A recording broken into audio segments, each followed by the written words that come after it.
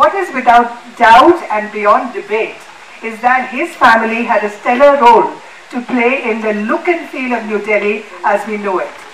When the British shifted capital from Calcutta to Delhi, they contracted the building of much of Lutyens Delhi to the grandfather and father of Khushwant Singh, Sujan Singh, and his son Sobha Singh. The legacy continues from the builders of Delhi to Khushwant Singh, who too built up Delhi's heritage in a more intangible manner, the wordsmith whose daily columns everyone woke up to. Let us now get into the intricacies of Delhi's structure, its growth from the times of Tomar Rajputs in the 12th century to Mughals and the British period. I invite Swapna Liddle, who has covered it all in her book, Connaught Place and the Makings of New Delhi, and her other book, Chandni Chowk, the Mughal City of Old Delhi. And joining Swapna is Giles Tillotson, who gave us Delhi Darshan, the history of monuments of India's capital. Please come on the stage.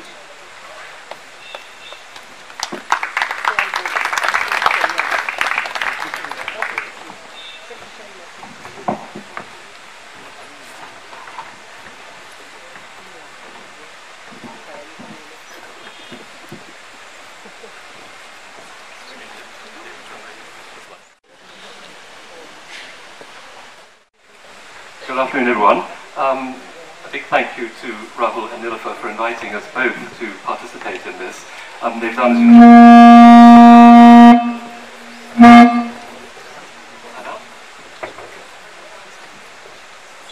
I'll try again. Okay, that seems better.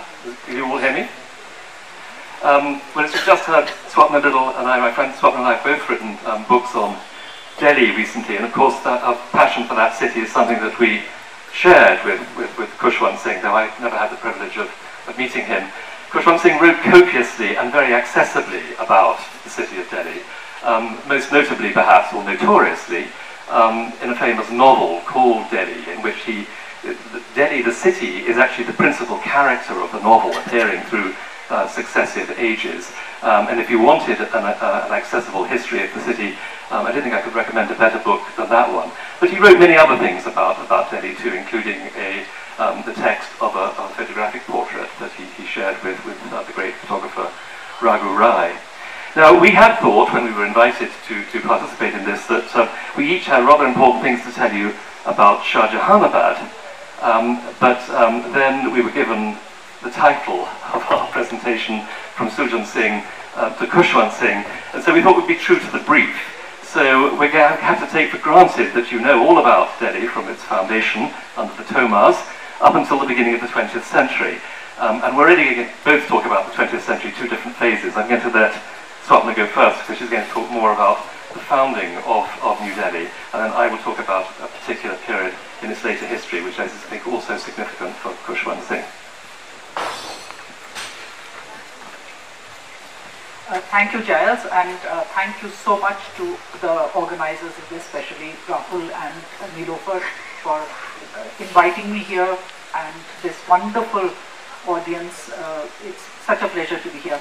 I think, listening to what was being shared about Khushwant Singh in the previous sessions, I'd like to just start with this interesting, it occurred to me that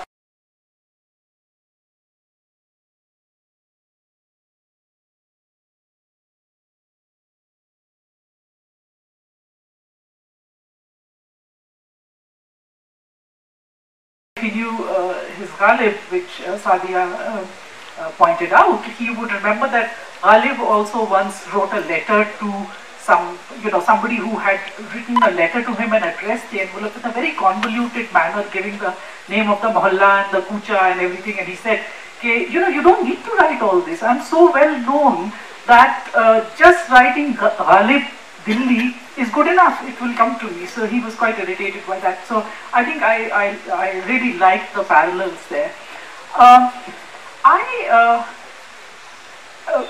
One of the things I remember much before I wrote this book was a talk that Khushwant gave in his inimitable style. There was a series of lectures, basically Sobha Singh Memorial lectures, which were held, in which he gave this lovely talk Singh, My Father the Builder. And that I think got published later also in Mala Dayal's edited book celebrating Delhi.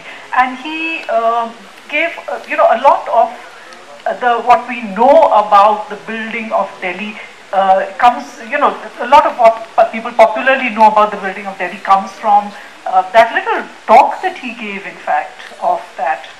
So what I thought was that given the limited amount of time we have today, and I hope you will go into, and you've probably read other books on Delhi, so I'm not going to give you a history of that, but just show a few pictures of, well, the first one is up there, and of some aspects which people probably don't realize. It's not very old history, but we often tend to just not know or revisit what Delhi was like, what was this process of putting it,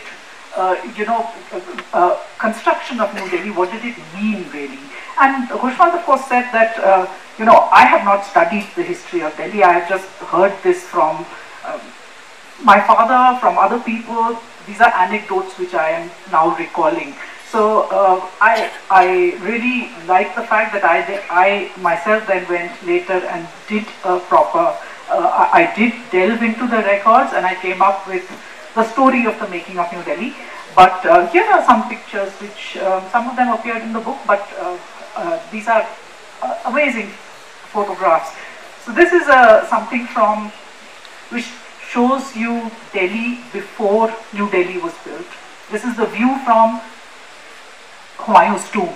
It's the view from Humayun's tomb looking westwards.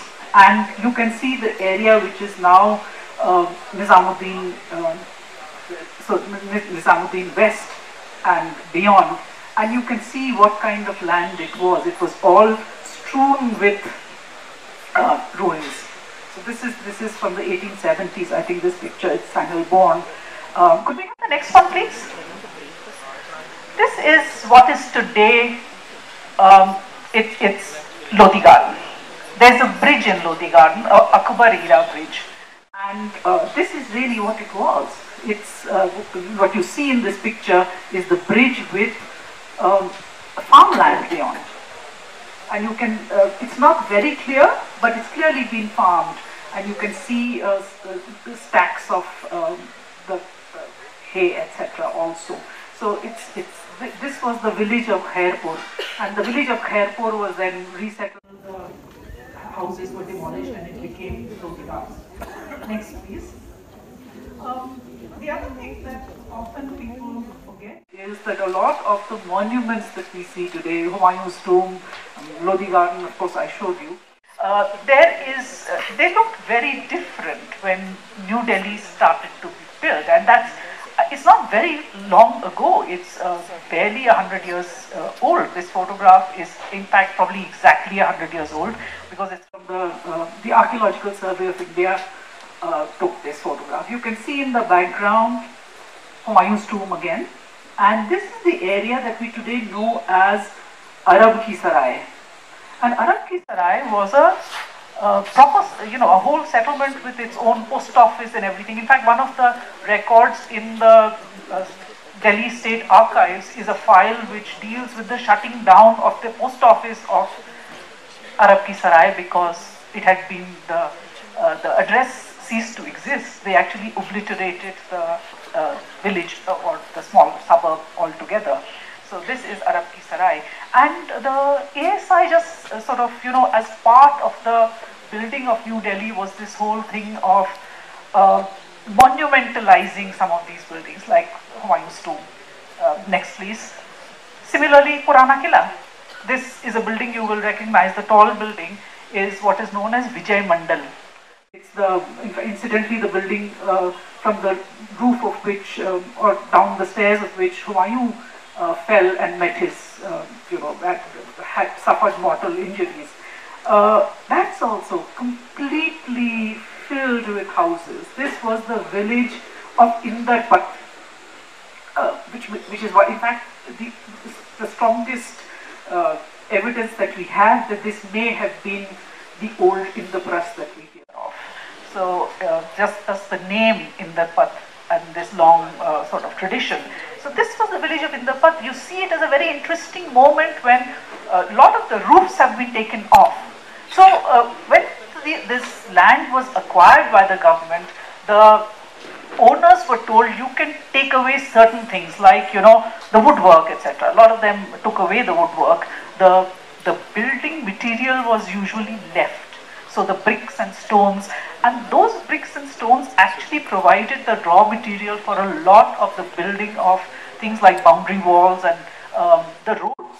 A lot of the roads of New Delhi were this stone that, so in fact there was a huge saving of on the stones account just by recycling this material. And in fact this is an interesting thing to remember, that through the centuries when we've had different sites being used as New Delhi, as new capitals of Delhi, invariably there has been a lot of recycling of older materials from the previous sites. Next please. This is something that I thought would be of interest. What did Raisina Hill actually look like?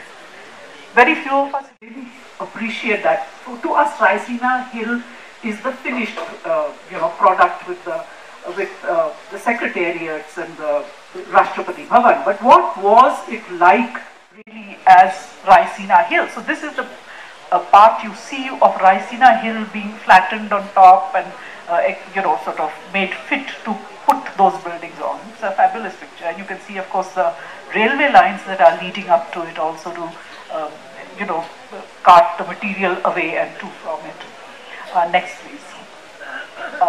Just some of these are all photographs of the time when New Delhi was being built. So just assembled a few of them together. A combination of animal power, sort of machines being used to do the work. Next, please. Railway lines, dedicated railway lines were set up to transport the material. Next, please. Again, the construction site, a lot of cutting of stone, cranes being used. Again, tracks to transport the enormous amount of material, enormous amount of stone that was transported. Next, please. This is something, I'm afraid you may not be able to see this very well, but it shows Old Delhi, which is in black. That's Shahjahanabad, the 17th century city. And below that in red, the plans of New Delhi. And when I look at this, one particular mystery I think begins to clear itself, because what we all are often told is that Rajpath was laid out between what we call Rashtrapati Bhavan now and Purana Killa. So now the question is, if they were trying to align this road to Purana Killa, why didn't they do a better job of it? I mean, the way it stands today, Rajpath just kind of, it's like at the very, very north western tip of Purana Killa. Why not more fully align it to maybe one of the gates? And I think the answer may lie in the alignment of those particular two cities, because Rajpath is absolutely parallel to the road which we know as Chandni Chowk. So that was a sort of an interesting tidbit that I thought I should put out there. I'm open to different opinions on that. Next, please. Again, this is a picture which I think more people are aware of this, that this statue of George V stood under the canopy till the mid-60s. It's only in the 1960s that this was taken away, and after some sort of protest had happened that, why do you have a colonial symbol like this in the middle of India Gate? So, but it did stand there till then. This is a statue which probably fewer people would remember or be aware of. This is the statue of the Viceroy under whom the first transfer of capital took place, and a lot of the planning stages of the project were executed under him, Harding. And Harding's statue stood right in front of the Jaipur column. The Jaipur column is this big pillar which is in front of Rashtrapati Bhavan. And it was his statue which actually stood there. And apparently the pedestal had a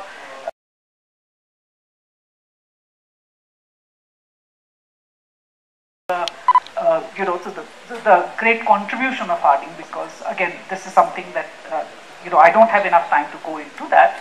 But Harding, in fact, was responsible for a lot of the important decisions that were taken regarding the making of New Delhi, which included, in fact, placing Rashtrapati Bhavan on top of Raisina Hill.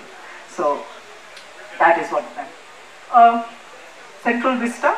We are discussing the Central Vista once again. All of us probably are aware of recent plans that have been announced to redevelop, to re-landscape. We have to wait and see what happens here, but I thought this picture kind of really evokes that what Central Vista is all about. It is a vista. It's a big open, and this is of course early on in its career when the trees were much smaller. But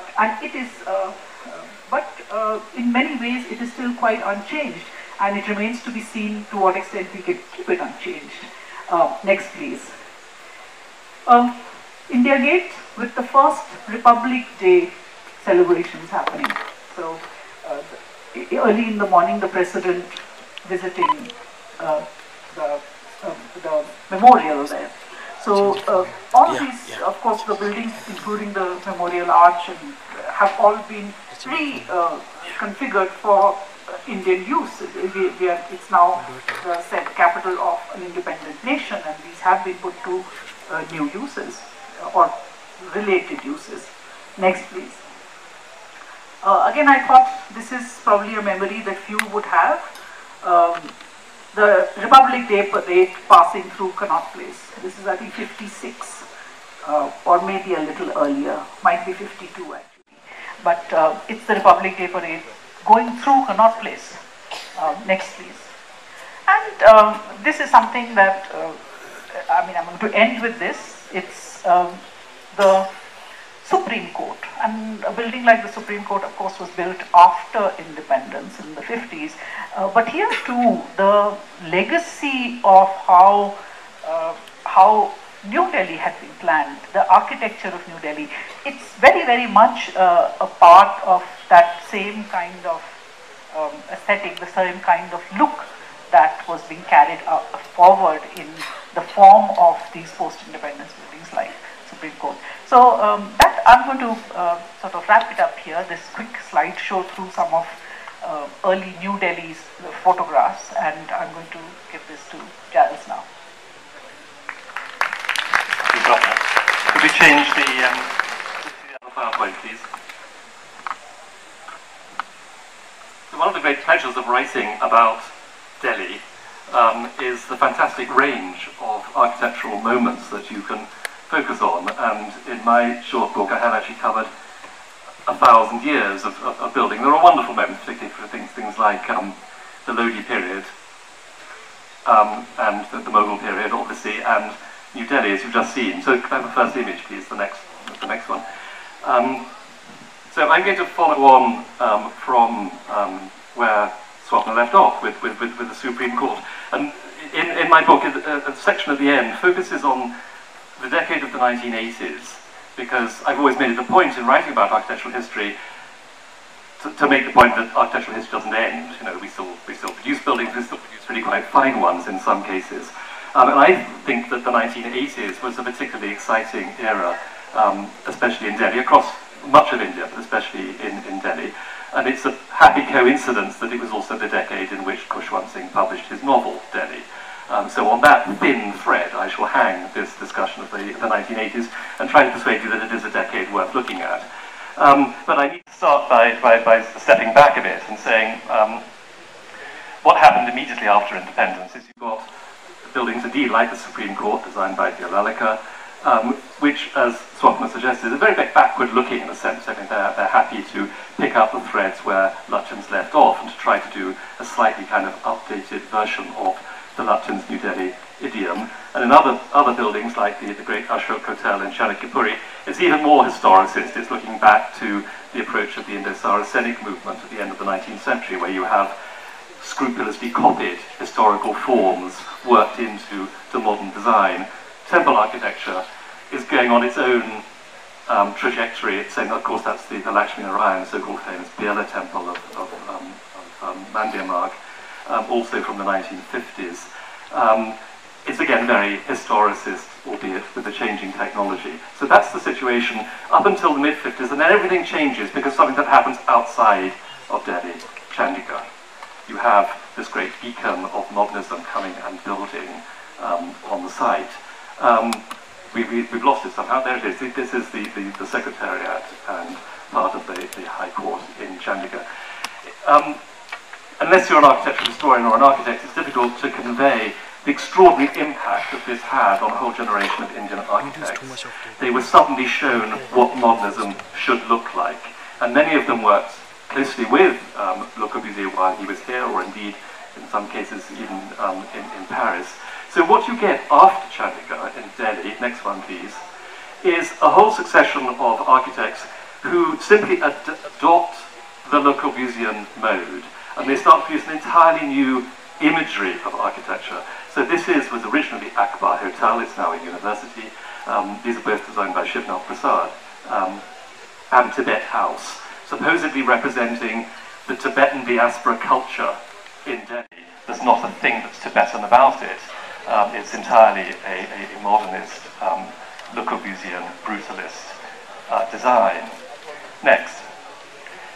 So there are many others. So this is the Oberoi Hotel, which I think is a rather successful example of international modernism, and Ratan Singh's Nehru Place, which is perhaps rather less successful, though much of that has to do with its use. But so if you knew Delhi, at that time or subsequently, these buildings that are very familiar. Next. Le Corbusier wasn't the only person to have an impact. The other was the American architect Louis Kahn, who was of course invited to design the Indian Institute of Management in Ahmedabad, and that had a similar effect, rather interesting one. So that is Ahmedabad. This, believe it or not, below, which looks almost exactly the same, as though it's a photograph of the same building, this is the extension to Modern School, designed by Jasbir and Rosemary Sachdev. And obviously they've seen the images of the Indian Institute of Management, and you get a similar kind of pastiche now of Louis Kahn rather than of Le Corbusier. Next. And that had an extraordinary effect, actually, in terms of the adoption of brick. Brick is not a modernist material. Brick is an ancient material, but it has certain kind of modernist imageries, or it acquired them. Suddenly, brick had been used in India since the Indus Valley. No one had thought of building, important institutions out of exposed brickwork. That just wasn't done until Louis Kahn showed you that he could do it. And so you then get Jawaharlal Nehru University built entirely of brick in the original Kokreja plan. And this, of course, is Satish Gujral's Belgian embassy, an ambassadorial building built of brick. So the whole value of brickwork changes because of Louis Kahn. There was then this moment, and this is why the 80s is important. Everybody sat back and they thought, are we really getting this right? I mean, are we actually just taking an undigested modernism and imposing it on our own country? Shouldn't we be rethinking international modernism for an Indian context? It was a moment when, anyway, some of the values of the international modern movement were being questioned in the West with the rise of postmodernist approaches. And all of those architects, like the people I've been talking about, but also Charles Corrier, I'll come to him in a minute, and B.D. Doshi, sat back and they thought, surely we should be doing it differently, but how? How can we do it differently? Because what they didn't want to do was to go back to the Indo-Saracenic movement. They didn't want to go into a sort of historicism or atavism. It had to be something that was both Indian and modern at once. But how could you do that when you've just come out of 200 years of colonialism and the international modern movement? How do you invent a distinctively Indian modernism? Had anybody got anywhere close to doing that? Well, in Delhi, yes, there had been two. One of them, strange enough, actually another foreigner, Joseph Allen Stein, who had, in wonderful buildings like this, the Triveni Kala Sangam near Mandi House, had used all of the technologies and the language of modernism, but had somehow managed to weld it with an Indian sensibility, particularly towards the integration of the garden and the building. There's a wonderful monograph on Stein called Building in the Garden. And it's really an Indian idea that he's picking up on. And his friend and sometime collaborator, Habib Rahman, had a very similar approach at the same time. This, of course, is part of Robert they in a sense showed that it could be done, and then others took up the theme. So next one, please. So I shall start with Correa. One of his most, Charles Correa, of course, his practice was based in Bombay, but who did do a number of buildings in Delhi. I don't think that the LIC building is perhaps the most conspicuously successful if what you're trying to do is to invent a distinctively Indian modernism, because it's with its glass walls and its space frames, it was just catching up on all of the kind of cliches of modernism at the time internationally. And I have to say this building, I mean, I think it's interesting because the way in which Correa was talking about architecture at the time was immensely inspiring in the 1980s. And as a student of architecture, down to a tie, it was all part of one kind of seamless Indian identity.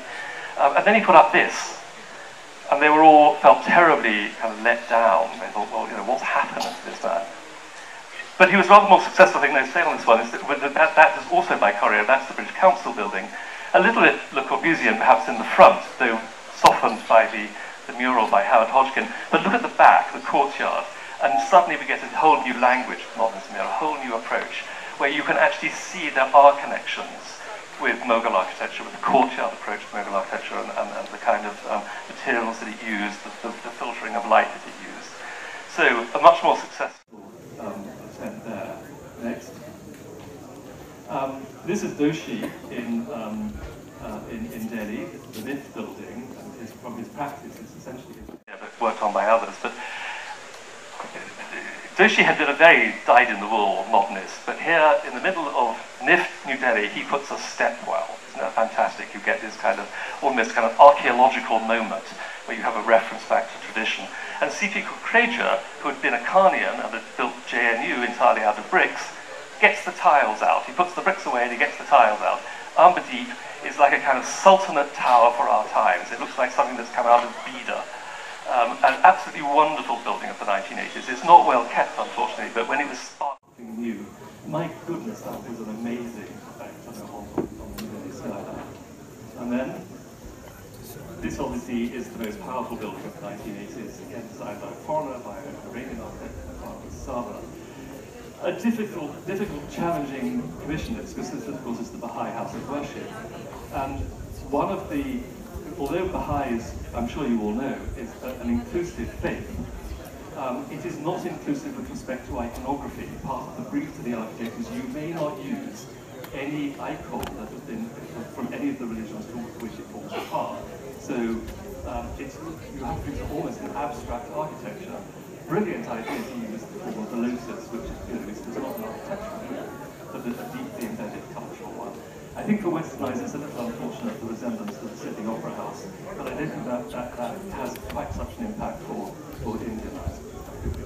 Next.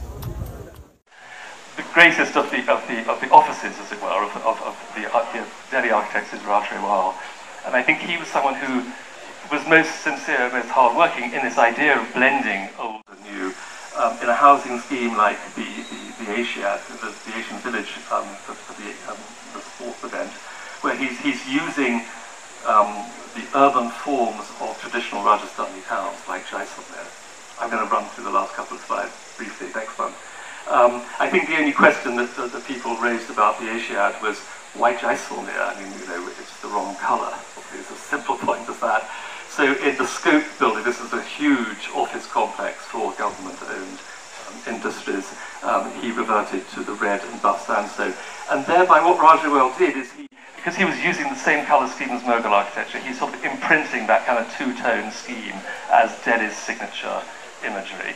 And a lot of his buildings after that used this red and buff sandstone. It's often reconstituted, actually. So that's the Scope office. And then a later building of his is the headquarters of the World Bank in the Lodi estate. I would have liked to spend longer explaining the merits of these buildings too, but I've shown you some images really, I think in the hope of saying to you, Delhi has a great moment architecturally, even in the late 20th century. A lot of the concerns that I've been talking about were things about identity. So trying to establish a modern Indian identity. Architecture didn't stand alone in it. The 1980s was also the decade of the festivals of India. These great international exhibitions where curators and craft specialists kind of thought about how do we represent India, what is India, how do we show it abroad, as it were, what do we want people to think of it. It was a very urgent question, it seemed at the time, it was a very serious question, and it's all sort of gone. Where did it go? Because it's not as though the answer was settled, as though we all agreed this is what Indian modernism should look like and we'll just get on with that now. It all just somehow dissipated with the emergence of, with the liberalisation. And I think, there's much to be said for liberalisation. I'm very glad that it happened, but one of the things that it brought about was a fantastic acceleration of the development of Delhi in ways that left all of these ardent questions behind. I'm going to end there in case we have time for a question. Thank you very much.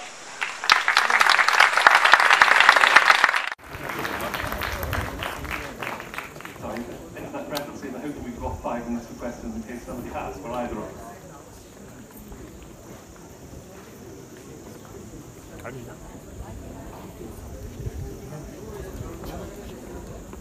Well, the architecture today is best represented by Gurgaon, sadly, where I live, sadly.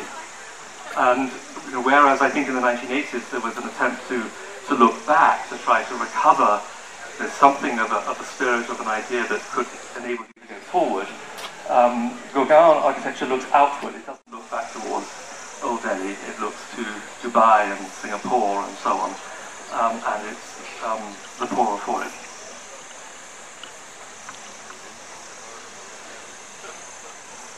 We have a,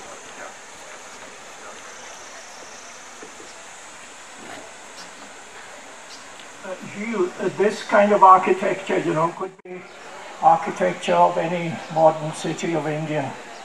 But in the context of a new politics new evolving politics of Delhi, which is more democratized and which might celebrate eventually the indigenous cultures, what sort of architecture could celebrate, let's say, Prithviraj Chauhan, the last ruler of, the last indigenous ruler of Delhi, or Hemu? What sort of architecture could celebrate these figures, rather than, of course, the modern emerging architecture which could be found in any city of India or the world? Yeah. So that's my question. We don't have very much from Prithviraj except some walls, and of course the columns of temples we used in the course of Islam. And I don't think anyone would recommend going back to, a sort of atavistic temple architecture as an inspiration for the kind of new buildings that we need, the new kinds of buildings that we need. I think one of the interesting things about Delhi's architecture is the way in which architecture of different dynasties refer back to each other, so that you get a much more mixed kind of approach to buildings. There aren't, as it were, very distinct traditions. Would you agree with that? I think that the best answer is the work of Raj Rewal. I showed a few of his things. I think something like Parliament Building draws on a great range of historic traditions, and yet it's distinctively modern. So I'd like there to be more of that, but there doesn't seem to be many other architects working in that medium. In the sense that when people write of Delhi, they either write of British Delhi and the architecture or Mughal Delhi. But these are just the imperial aspects of Delhi. What about, the indigenous Delhi is hardly ever written about. That's my point. I wouldn't like to make those kind of distinctions between what is indigenous and what is imperial, because that is a whole new, to me, the Mughals are as indigenous as anybody else. They are an Indian dynasty. So anyhow, those are questions that, but I would agree with Giles that the architecture that we see, it's an evolution of an Indian style that is happening in Delhi.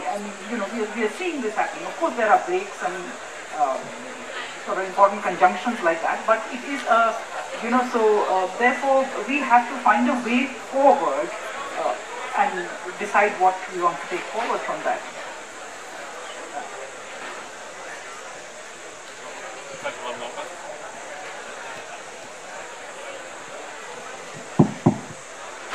You mention evolution. And of course, evolution there must be. Why must we slavishly follow what happened 100, 200, 300 years ago? I mean, we're talking of red sandstone, we're talking of beige, and we're talking of... In those days, materials that we have today were not available. We did not have air conditioning. Why should we not take advantage of what is available today, make it attractive? Let's move forward. Why do we continue to look backwards? And you see, Delhi today can evolve, in whichever way that the modern life and modern materials permit it. So now, you see, Corbusier did it 50 years ago, or 60, 70 years now, and look, what a beautiful city he made.